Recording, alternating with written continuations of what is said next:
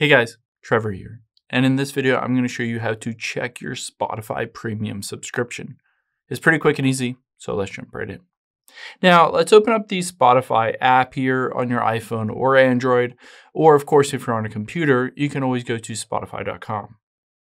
Now, at the top left, let's tap on your profile icon and then choose Settings and Privacy. On here, you can see right under View Profile is Account. Let's tap on that. And it will show my username, my subscription here. I can tap on Premium Family. And it says, all right, I have the Premium Family. It says it will renew on 6/9/2024. And I'll be charged $16.99 plus tax. I can scroll down and see what my plan includes and also see all the other plans. So I can hit see all plans. And of course, on here for my premium subscription, I can downgrade from the family to individual or duo or premium student. Now, on all of these, you'll notice two things. One, it doesn't have prices. And two, it doesn't actually allow you to change your premium subscription.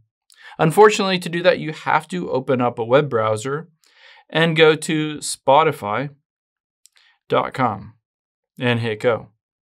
Of course, you're going to want to log into your account and stay on the web version of it. Don't go to the app.